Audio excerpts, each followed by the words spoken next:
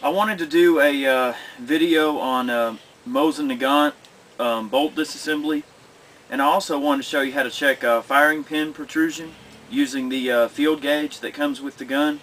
But despite all the random kits I have laying around, I seem to have misplaced it, so I'm going to have to do the best I can with what I've got. I've got a K31 bolt here. The reason I have this bolt out, I wanted to comment just a little bit on the Mosin Nagant bolt design.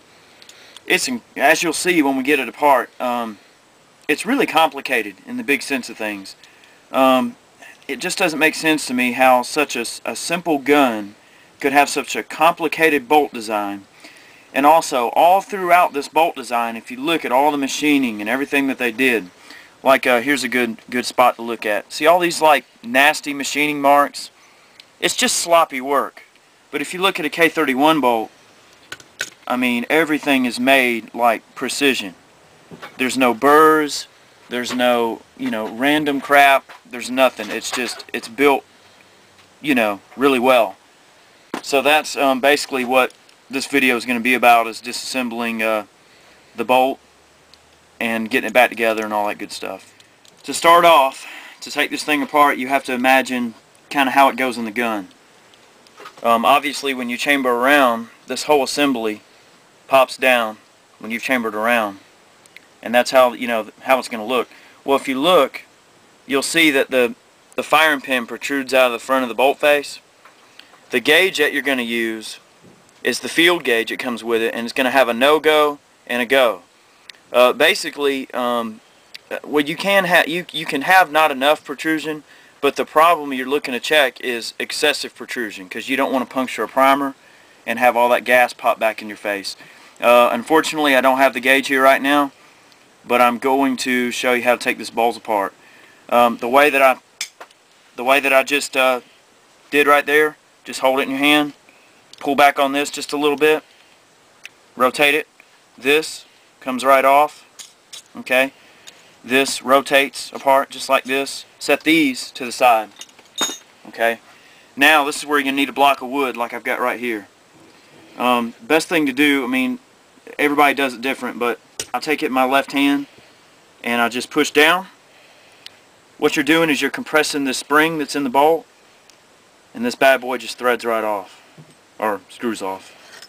Okay, now don't let go of this or it'll pop back. You just let the pressure off, and then you'll see your springs in there. You got your ginormous firing pin that this thing has.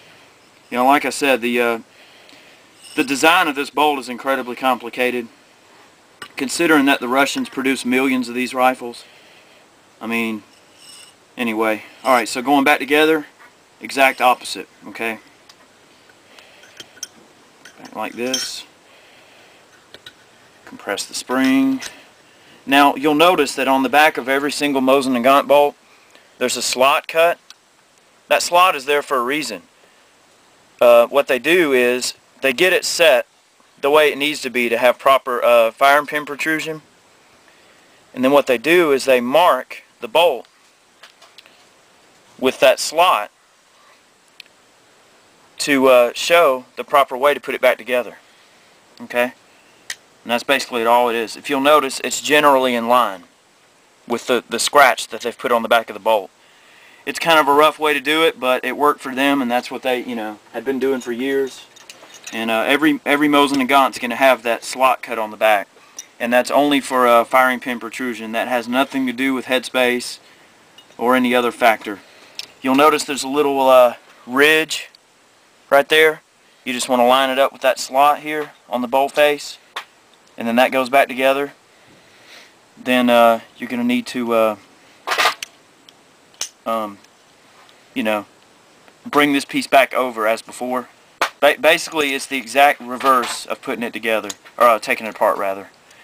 Now, here's where the way Mosin Nagants are made is kind of weird, because you see that these ridges here need to line up with this piece.